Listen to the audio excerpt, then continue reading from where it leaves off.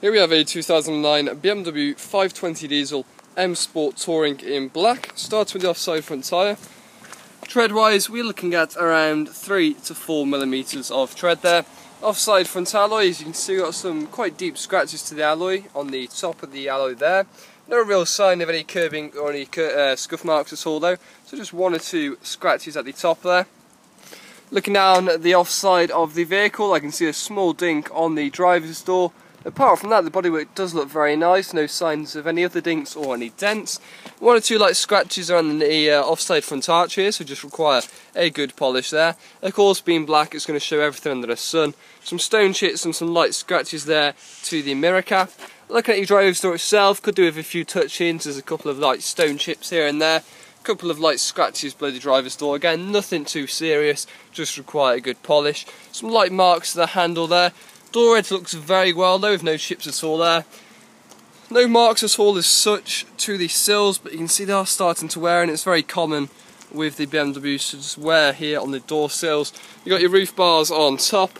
Rear passenger door, again, 1 or 2 light scratches require polish, but that's about it. No chips at all down the door edge. Moving towards the rear end of the vehicle, looking at the offside rear quarter panel, again, just 1 or 2 light marks to be honest. Looking at the rear tyre, looking at a good 5mm of tread there. And looking at the offside rear alloy, you can see we've got a slight curb to the top there. Apart from that, the rest of the alloy does appear to be in nice condition, with just 1 or 2 light marks. Moving towards the rear of the vehicle.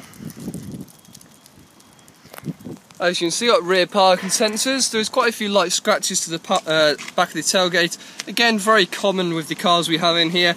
Again, most of them should be able to polish out without a problem. Near side rear quarter appears to be in nice condition, and no real sign of any damage to the rear bumper. Looking inside the boot, nice clean condition, and you've got your parcel shelf there. Again, no spare wheel with the BMW. Taking a look at the near side rear tyre, looking at a good 5mm of tread there, lots of tread on the rear tyre. Looking at the near side rear alloy, you've got some slight curbing there to the alloy, outside edge of the alloy, so might require a refurb. As you can see, you're missing your centre cap there, so do be aware of that. Looking down the near side of the vehicle, again I can spot 1 dink. Apart from that, the bodywork does look very nice with no real sign of any dents. No chips at all in the rear door edge or the front door edge. And again, just 1 or 2 light scratches that could do with a polish to be honest. Apart from that, it's looking well. Light scratches to the mirror. Looking at the front tyre, looking at a good 3 to 4mm there, sorry.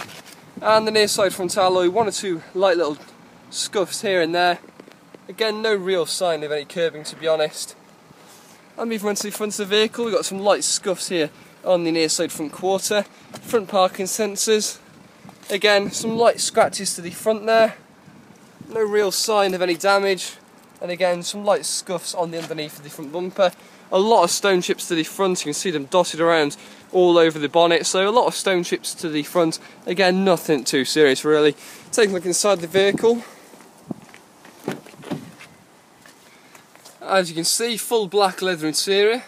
Does look very well for the vehicle's age. As you can see, it's very clean and tidy.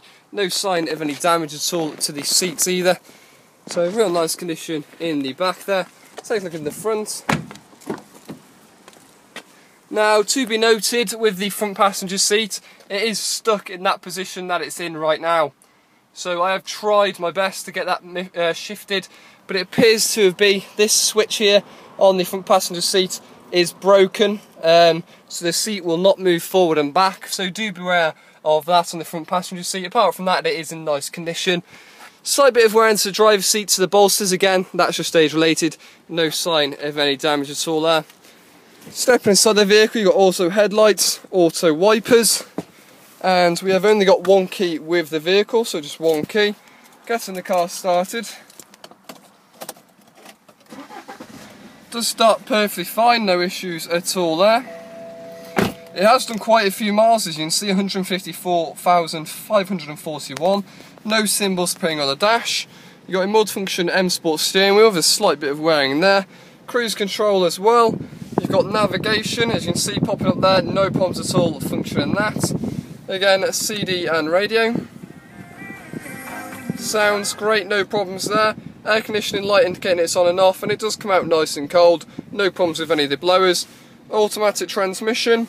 A little bit of wearing there to the iDrive controller as well. Taking a look at the documents. V5, we're looking at 2 owners on the car, so 2 owners. It hasn't got an MOT certificate, but we have checked on DirectGov there, as you can see the vehicle's details. 14th of the 10th 2014, so it will need an MOT quite soon.